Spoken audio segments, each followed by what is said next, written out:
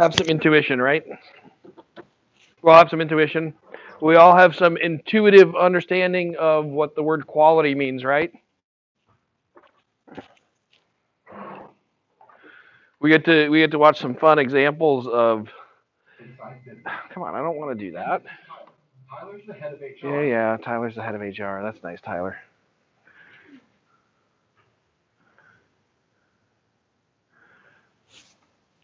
This looks like high quality.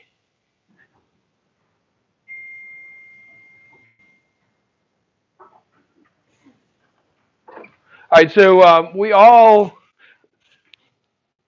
Have you been in a car before? Have you been in some cars that you thought were higher quality than other cars? Who owns a car?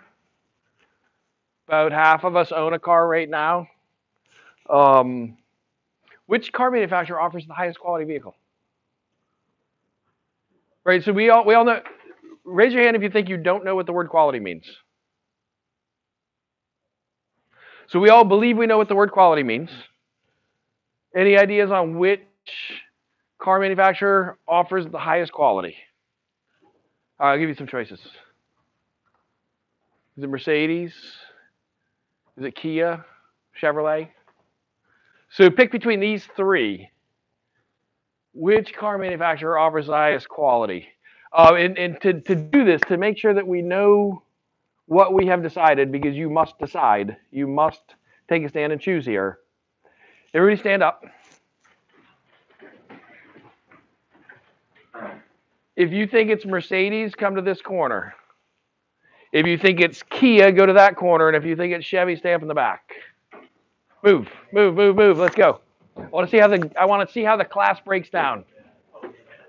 So Mercedes, Kia, Chevrolet.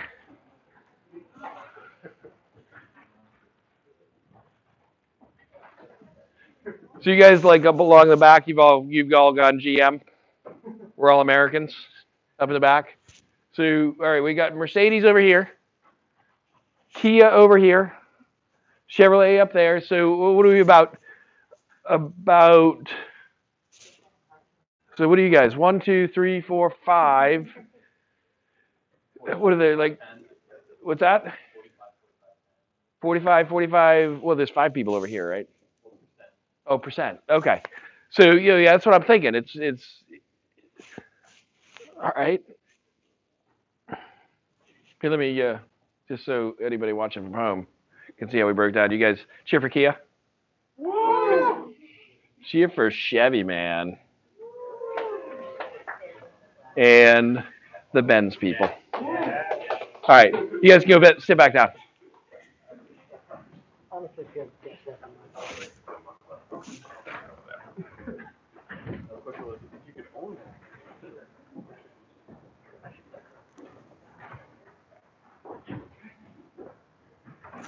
So, according to JD Power, Kia is the highest quality vehicle on the list. Chevy coming in somewhere here in the just above the middle tier, and Mercedes down here on the bottom. And so, what do they say on here? What they're looking at? Problems per 100 vehicles. So they did a study, 2017 initial quality study. So they surveyed people who bought one of the cars. What do you guys think? Is Kia the highest quality vehicle, or is Mercedes the highest quality vehicle? Or is it Chevy?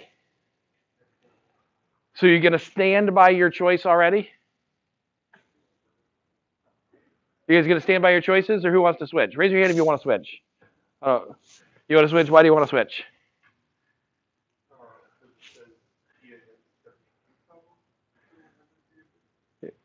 So Kia had fewer problems per 100 vehicles, and therefore you're going to switch. What were you before?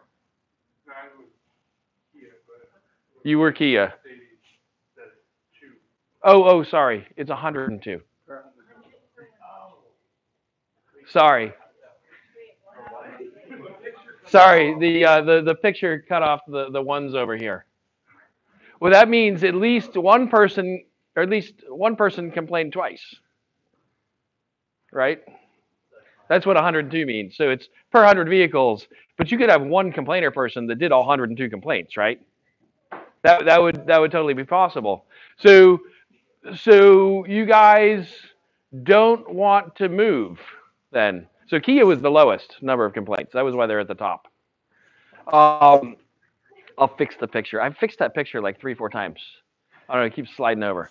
The Mercedes trying to get out of the frame. I think is trying to drive off the screen. But all right. So do we still believe in our ranking, our groupings of quality as we perceive it internally? Though, does this change anybody's mind? Yes, Robert. It changes your mind. You're not going to stop in the middle and hang out with the Chevy drivers? No? No? So it does seem like it's statistically significant. Now, let's just think about how they did the survey, though, right? So we have data, right? We have a piece of data that can inform our opinions. I think I'm still going to buy the Mercedes. I don't know. I think I am. I mean, I've ridden in a lot of Kias, and they're kind of nice cars. But I still think I'm going to buy the Mercedes. And it's so this type of quality, the type of quality we're talking about right here, is very subjective, right? Right? It's based on emotions. You know, I want the Mercedes because of how I'm going to feel when I'm sitting in it, not because it works every time. I mean, hell, I used to drive a Jaguar. They hardly ever start, but when they do start, it's an awesome car, right? That should be their marketing thing. We hardly ever start, but when we do, man, is it a good car, right? So, what is this quality that we're talking about here? Because it's beyond how many times do they break, right? So I think what people grouped on was aesthetic, Mm-hmm. and then the quality that this is displaying is performance. I'm not even certain that this is performance, because I'm not even certain it's that. Think about how they did the study. It may not even be that. Think of how they did the study. Right. This study is biased by the people answering the question. Now, if you just spent, what's the most expensive Kia cost? Anybody know? It's probably 40 grand, less than 50 probably, right? The most expensive one you could buy. What's the most expensive Mercedes cost production? About 270, last time I checked. Now, they don't sell a lot at the 270 range, but you know, they do sell a lot at the 130 range. Right? And all the way, I mean, the cheapest one is $25,000. It is the Metris minivan. That's an amazing minivan. If you're shopping for a minivan, you should get a Metris because it's actually one of the cheapest minivans on the market. And it's got a 2,500 pound payload capacity, which no minivan has. I would recommend one if you're shopping for a minivan. But the buyer, the Mercedes buyer, is probably, I don't know this, I haven't studied it, but my intuition tells me the Mercedes buyer is more likely to complain. So I feel that this data is biased. So whatever data we're using when we do one of these things, we want to understand how the data was collected, and we want to understand any measurement bias that went into that. But what is quality? What's quality in manufacturing then? I think that's what the next slide says. Hey, what is this thing we call quality? So if we're looking at quality in manufacturing, what is it? What should it be?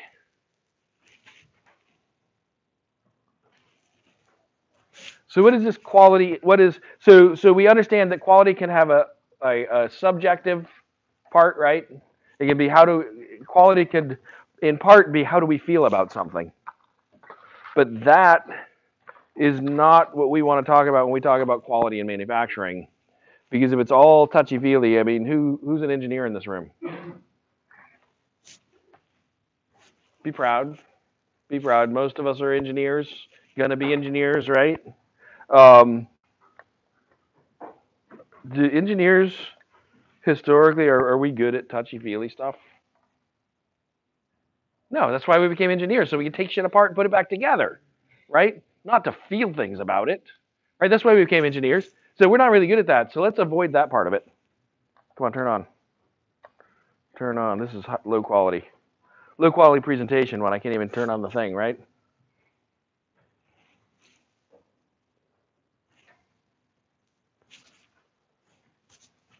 Power. Okay, reboot.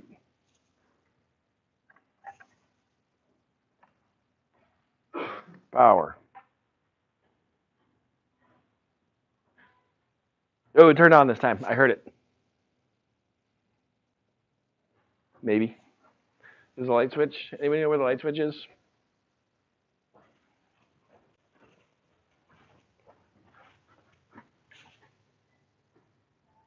That's not the one. Although it was lights. That's the one.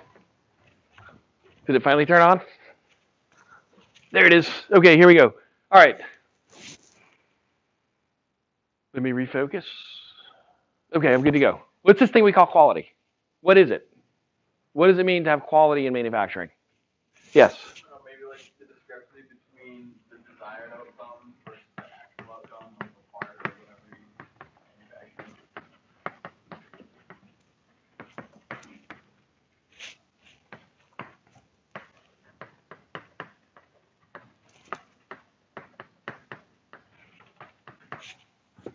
We're all engineers, right? How do you tell the extroverted engineer?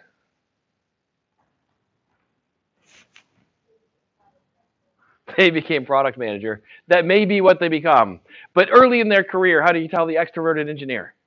It's because they look at your shoes when they talk to you instead of their own, right? So desired outcome versus actual outcome. Is that what quality is? Is a comparison of the desired outcome and the actual outcome quality or understanding quality.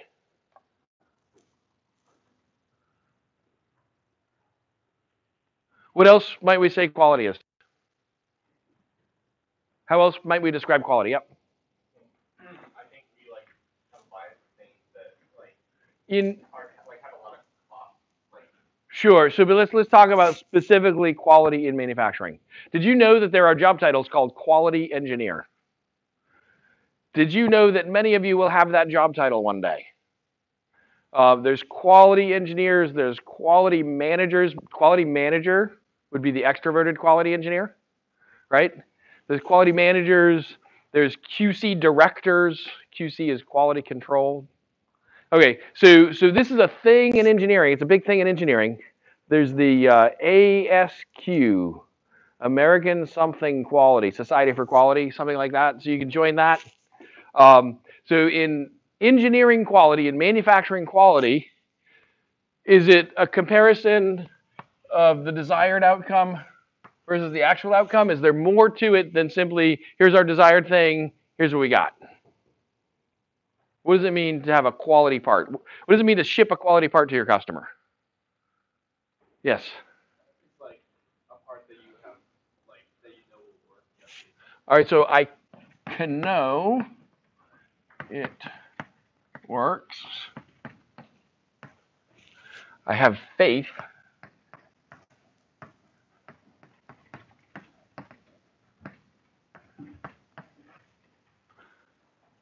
I know it works. I have faith. Yes.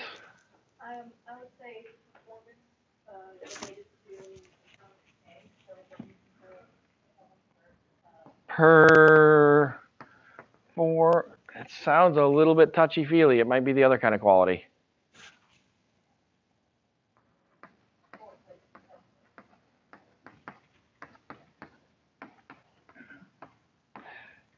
Yeah, I guess we're talking about shipping a quality product to the customer. If the customer has multiple vendors for this product and some of them perform better than others, then those are going to be perceived by the customer. So there's perceived quality. And I think that's really the difference here, is right.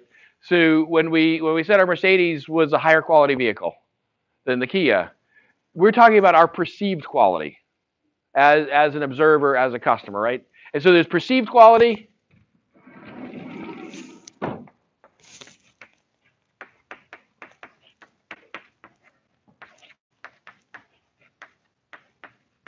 And what else? So if it's not perceived quality, what is it? And it's still quality. Can it be measured quality?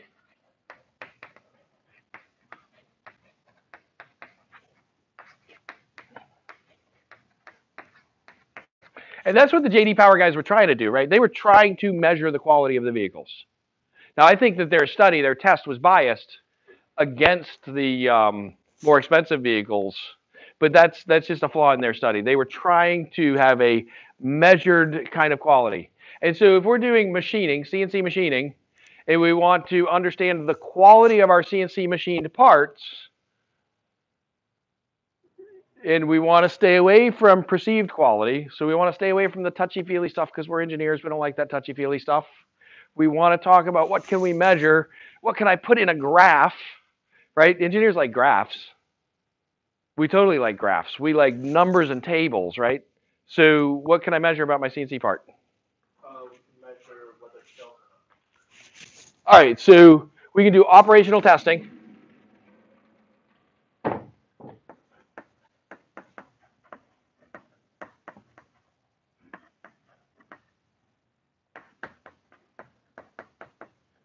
We can do operational testing. So as per the parts that we're making in lab, you could assemble your Stirling engine, and you could light the stuff on fire, and you could see if it works. And that would be a way to do a performance test on that. Anybody ever watched TV? Anybody ever bought a TV?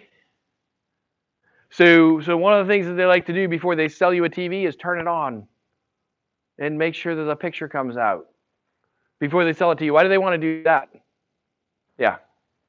But you don't come back with the TV. Yeah, so that you're not bitching about how bad that stupid $1,200 TV was, right? All right, so that's like a performance test, a functional test. What else can we test? Because that's expensive if you screwed up, right? Getting all the way to the end and seeing if it works is expensive. Durability, so like how long it works. That's even beyond his thing. So we could do extended.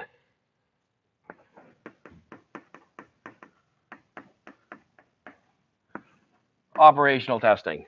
And you know, at the design phase, when you're trying to design something for later sale, you should probably be doing these kind of things. As the designer, you should probably be getting some prototypes made and doing these kind of operational tests and extended operational tests to make so that you understand the lifetime of that.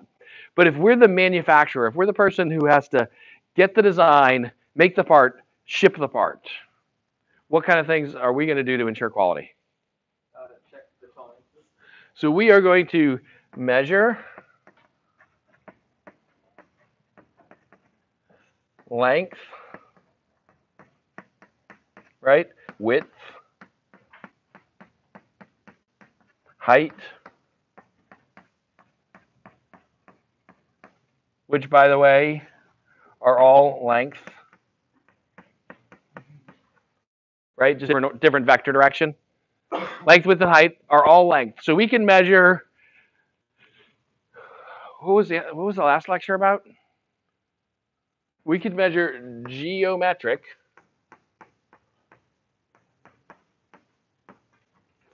dimensions. And you mentioned tolerances, right? And compare them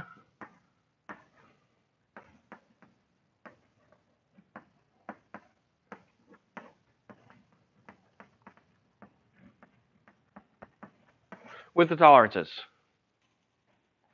So if we measure all of the geometric dimensions on a part, and all of them are within the tolerances specified by the designer, good part, bad part. Raise your hand if you think it's a good part. Be proud. Raise your hand if you think it's a bad part. Raise your hand if you just didn't raise your hand before. How come you guys don't raise your hands? You just pick one, good, bad. It doesn't count against you in the grade, but I get excited when more hands go up, which could count for you in the grade. If I'm excited and I remember your face having made me excited, right? Because that is totally perceived quality. That's the touchy-feely kind of quality, right? And you may figure this out, but I am not the introverted engineer, right? Which means the touchy-feely kind of quality gets me kind of excited. So you guys should remember that as we're trying to get better grades. Compare tolerances, length, width, like what else besides geometric features could we measure? Right, but it's a good part. Yeah, the answer was yeah, good part. I guess for everything important. So we can measure mass. Things we can measure. Very quickly, start shouting out things we can measure. Mass. Color. Volume is just length.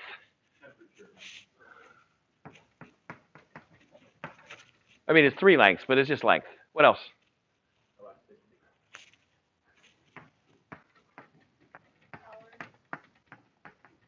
So the tolerance, do you mean variance?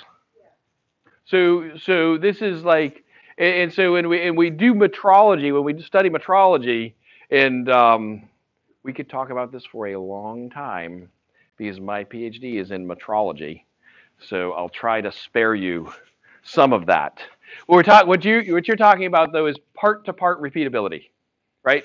So and there's a thing in metrology we call gauge R&R. Except I can never spell gauge. A-U-G-E. R and R.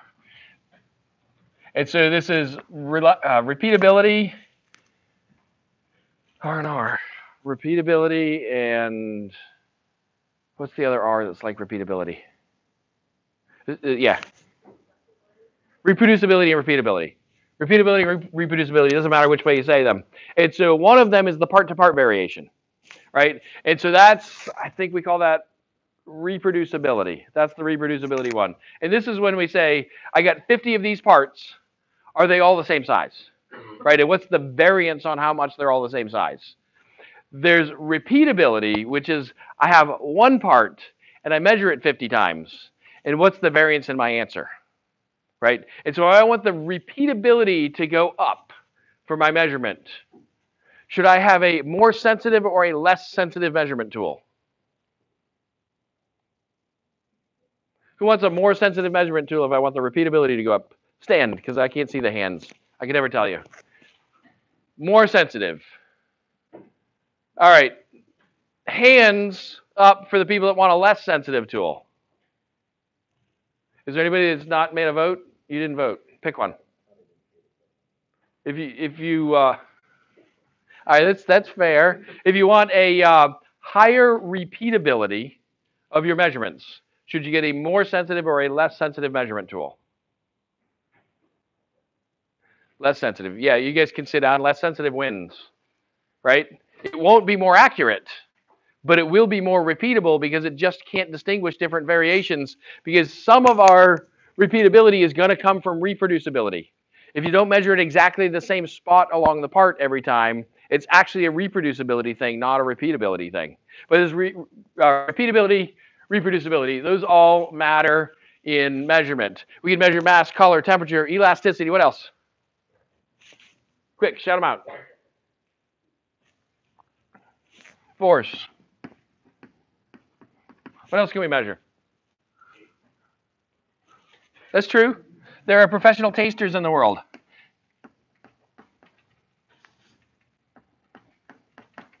And they calibrate their tastings. We can measure smell too. You get a smellometer. Then we can start putting stuff on smell-o-vision. Angles, I think, is just another way to do length, but let's write angles anyway, because they usually call them out separately. Oh, we didn't say length, right?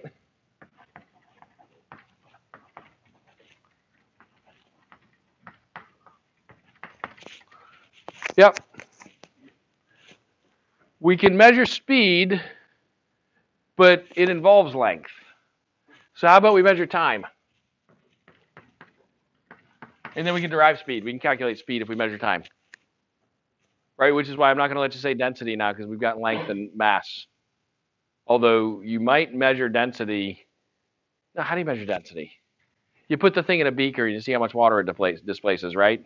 And you put it on and then you put it on a scale to see how much it weighs, and then you divide one by the other. That's how you measure density, right? So, what? Right, yeah. I got it. That's why we're not putting density up there, because it's just length and mass.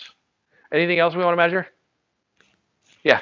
Maybe strain, but kind of length. So if we measure force and length change, then we're measuring strain, right? Yeah. I'm going to call it texture, which encompasses smoothness and roughness. You could also say waviness, which is just roughness at a different spatial wavelength. These are basically the things that we measure on manufactured parts, right? Now so one way that we measure, I'm going to put measure in quotes there, one way that we measure roughness is with capacitance. So you guys know what capacitance is? It's like is it the likelihood of electric charge from jumping from one surface to another, something like that? Sort of like that. It's like resistance across the open gap and all that stuff. So they actually have these little things that you just put down next to the surface, and it says the roughness is blah, blah, blah, and it never really touches the surface because it's going with that gap in electrical charge. Does that measure the roughness? It puts a number on the roughness. Does it measure it? What is surface roughness? What is surface texture? If you look at a surface.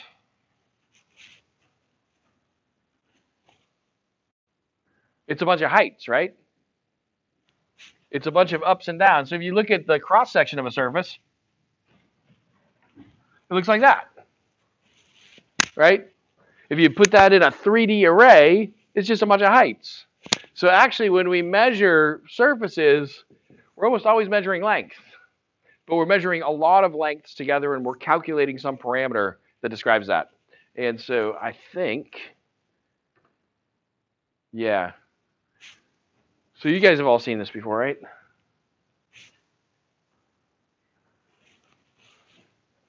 So we can measure stuff, right? Just automatically turned those lights off, didn't it? Amazing. So we can measure stuff. And I may have mentioned that it used to be when I had one of these $100 bill examples, I would pull a $100 bill out of my pocket, and then I got married. So it says very clearly here, in God we trust. Has anybody ever, it's on other bills too, right? It's on like the $1 bill too, right? Has anybody ever actually taken one of those and like put it under a microscope and studied it? Anybody ever studied currency under a microscope? You have? Did you focus on the in God we trust? No, I did not. No? Everybody else bring data. Right? So we trust God. Everybody else needs to bring data. So we can't just measure our parts once, right? That would be a data, right? Data is actually plural. So we got to measure more than once. Who's ever done something where they measured more than once? Who's ever done something where they measured more than once? Who's ever cut a board? Measure twice, cut once, right? My dad used to say, I cut this board 5 times and it's still too short. So we've measured more than once. What do you do when you measure more than once? If you're going to measure more than once, what do you do? Yeah. Make the length more accurate. You might be trying to make your understanding of the length more accurate. Record it. You record it, right? First thing you do if you're going to measure more than... Actually, no, I just sort of look at it, right? Anybody ever experienced this? I measure this table. I think the table's 5 feet long. I measure the table. It comes out at 4 feet. What do? I measure the table again because I think the table's 5 feet long, right? And I keep measuring it until I'm either convinced that it's 4 feet long or I find the mistake that I made when I inadvertently measured it to be 4 feet long, right? Now, 5 feet, 4 feet, that's kind of easy to see for most of us. But what about when it's closer together, right? What about when those two different numbers are closer together? It's very easy, if you don't get the measured result that you thought you were going to get, that you immediately measure it again. What do you do if you measure it and it comes out at 5 feet? Well, I mean, what's the natural tendency, though? Not what should you do. What do you do? Because what I do is I go measure the next part because this one's good, right? And intuitively, we all do that. That is bad science and it's bad engineering. If you've decided you're going to measure something 12 times, measure everything 12 times. Otherwise, you don't know if that one 5-foot measurement was the one that was wrong, just because it meant what you believed. So yeah, that's bad engineering, bad science.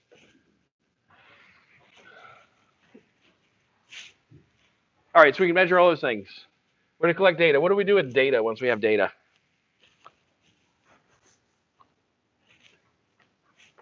All right, how do we get data? We do it by measuring, right?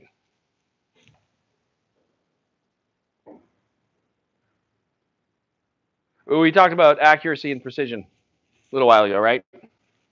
So accuracy is how close you have measured to the true value. Precision is how repeatable are your measurements. So if you're accurate, you're close to the true value. If you're precise, and you get this playing darts, right? Throw the darts, throw the darts, and throw the darts, and they're all right next to each other. But I was shooting for 20, and they're all in the 333, right? All I had to do was move the dartboard. Could have been in the 320. So you guys get, this is an important thing because people misuse these words all the time.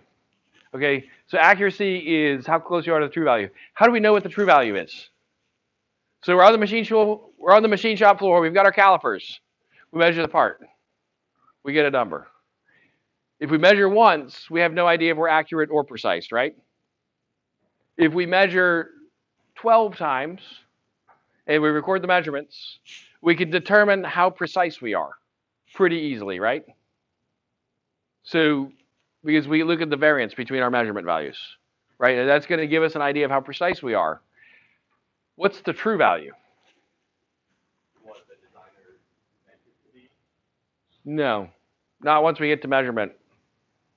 The true value is what's the actual length of the part, regardless of my ability to measure it.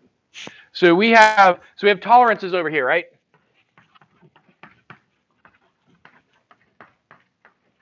And that's the designer.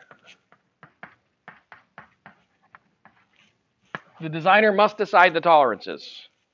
Over here we have measurements.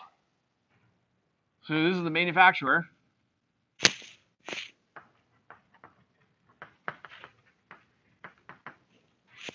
The manufacturer has uncertainty.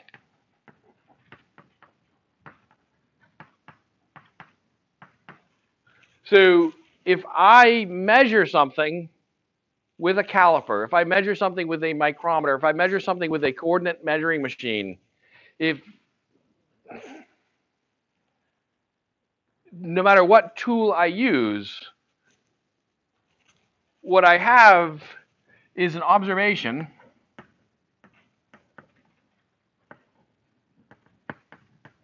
about the interaction of the tool with the thing that I measured.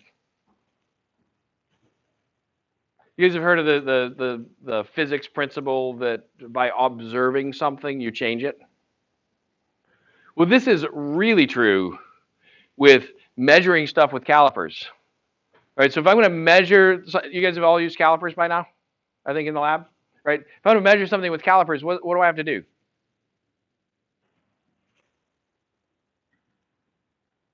In order to measure something with calipers, what physically must happen? Yeah. All right, so the calipers have to open wide enough for the thing to fit. Yeah. The caliper's gonna put like a pressure on it. Right.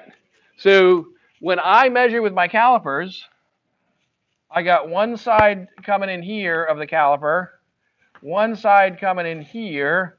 Those are attached, so this is the end, right? They get like a little pointy thing over here. There's a little pointy thing over here. There's usually a thing sticks off the back over here, too. But like it slides along the scale, right? This one moves. That one stays stationary. If this is not touching, this, then the measurement's big, right? The number that the caliper tells me is going to be bigger than the actual part if they're not touching. So they have to be touching. If they're touching, there has to be a finite pressure. What happens when we apply pressure to any surface? It deforms, right? We change the shape of that surface. So by the nature of measuring with a device like that, we will change the measurements. Now, if the thing has got a high modulus of elasticity, it's going to change very little. With the accuracy, or the accuracy is the wrong word, with the what's the word we said there? Sensitivity. With the sensitivity of the calipers, you probably won't notice how much you squish the part unless you're measuring a marshmallow or the tip of somebody's finger, right? Then you're going to have a big change. So it depends on what you're measuring also. So, but you've got this interaction, so you will change it by making the measurement. You will have uncertainty. Some of the uncertainty will be because of systematic errors in the measurement tool. Some of the uncertainty will be because of systematic errors in the measurement system. The measurement system includes the operator, right? So if we, and I've done this many times in class, we'll pass around the same thing, the same set of calipers, everybody measures it, writes down the number, and then we put it all in a spreadsheet. And we'll find a big variance in the measurements because not everybody has the same amount of training using the measurement tool.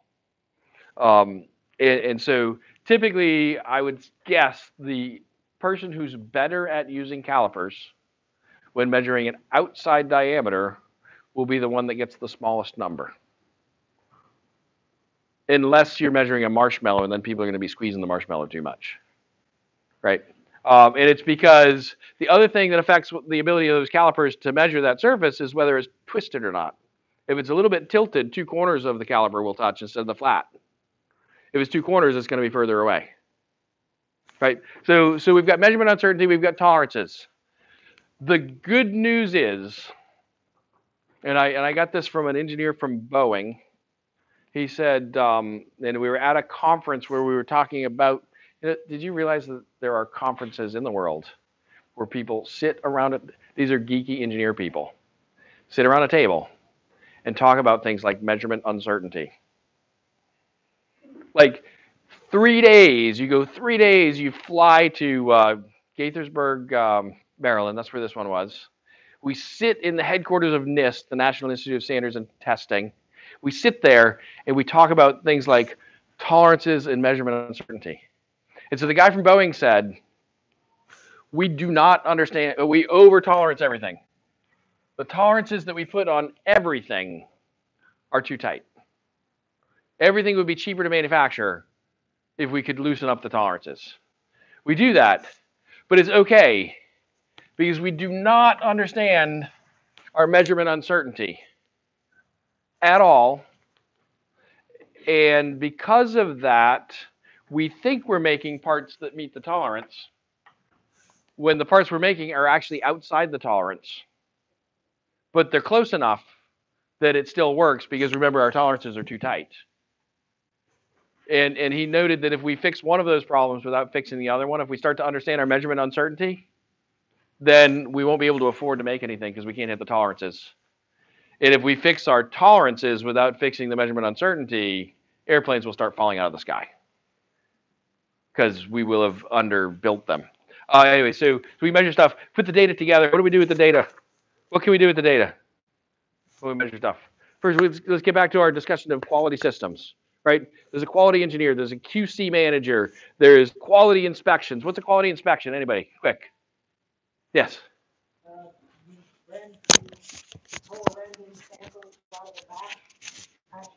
That's a typical way to do it. You sample one part out of 1,000 or something like that. Yeah, and you randomly select one, and then you test it as tightly as you can. You bring it to the metrology lab, you check it, you say, this one's good, therefore the 1,000 parts, the 1,000,000 parts, those are good, yeah. Right? So we can do that. Or we can test every single one, right? So anybody rock climb? A lot of people that make carabiners for rock climbing, they test every single one before they ship it to you. Not 1 out of 1,000. And we like that, right? Because the cost of failure there is high, right? So there's different strategies for how you select the sampling, whether you sample everything at once. So that kind of inspection that you talked about, it keeps us from shipping crap to the customer. Whether we're doing a sampling thing and we just got to figure out our sampling strategy because we understand how often we make crap and that decides our sample size. Or the risk of one of our parts being bad, being so bad that people die, then we're going to test every part. So that's our sampling thing. What else could we do? So that keeps us from shipping crap to the customer. Does it add value to the parts? Does that type of inspection add value to the part? What is the customer value? Yeah. The customer wants to pay for the stuff that they asked for. They just want it to be correct. The act of measuring adds cost, but doesn't make it more correct. It just keeps you from shipping the bad part to the customer. So it'll increase perceived quality, but it doesn't actually increase quality. Six Sigma and stuff like that. So we can check stuff before we ship it, or we could do in-process inspection to ensure that we don't make any bad stuff. Right? Does that make sense? If we're not making any bad stuff, and the other thing is, I mean, we said earlier, we said functional testing is the worst way, right? Right? When you get up on the rock wall and the carabiner flies open because the screw thing didn't stay screwed shut, that's a bad kind of operational test. So we can do this quality. There's QC and there's not shipping crap to the customer, and there's create your systems so that you can't possibly make crap. And the second one of those is harder. It takes longer to figure out, but it's the one that makes you the most profitable by far. And so in next time we meet is next week, right? This week is over. Okay, so next week on Tuesday, we're going to continue this discussion of not shipping crap to the customers and understanding the tools that we can use to do this SPC, statistical process control, tools like Six Sigma and things like that, which keep us from making the bad parts in the first place. And we'll talk a little bit more about measurement, and we'll get in depth in manufacturing economics next week. And next week on Thursday, we do not have a class scheduled for Wednesday at this point. I may change my mind about Wednesday if we don't talk about enough stuff on Tuesday. But we don't currently have a class scheduled for Wednesday next week. You guys got that? It's on the syllabus. If you look at the syllabus, you'll see that that day was left empty. That was on purpose. Partly in case something came up, we had a snow day, we had a day to slide stuff around. And partly because, I don't know about you guys, but when the end of the term arrives, I've always got more stuff going on than I can do. And so since I knew how many lectures we were going to do and I knew how many lectures we had time to do, I try to front load the beginning of the term so that there can be more relaxation time at the end of the term or time to make up for stuff that got screwed up. So the following week is the week where there's like 2 days of no school or something. 1 day of no school.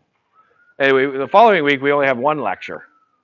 And then we have one lecture on the last week, week 7. So we're winding down the term. Thank you guys all for being here. But I have a lot of stuff to say about metrology, so we may have to use Wednesday next week. I don't know. Or maybe we'll just do a special lecture for people that want to talk to me about metrology.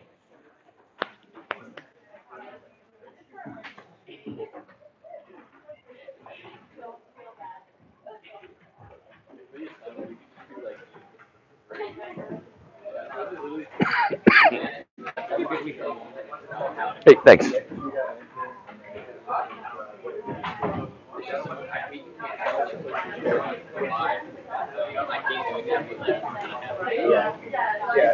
I really like